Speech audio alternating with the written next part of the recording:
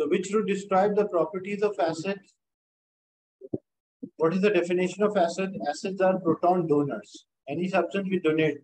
So it means option A and B can be an answer because it's written proton acceptor. So proton donors either C or D. And what about the pH of acids? Acids have a pH less than 7. If it was an alkali, pH more than 7. So pH less than 7, that is, so option C will be the right answer for this. So acids are proton donors, donate proton, and they have the pH power of the hydrogen ion that is less than 7. So C will be the right answer for this.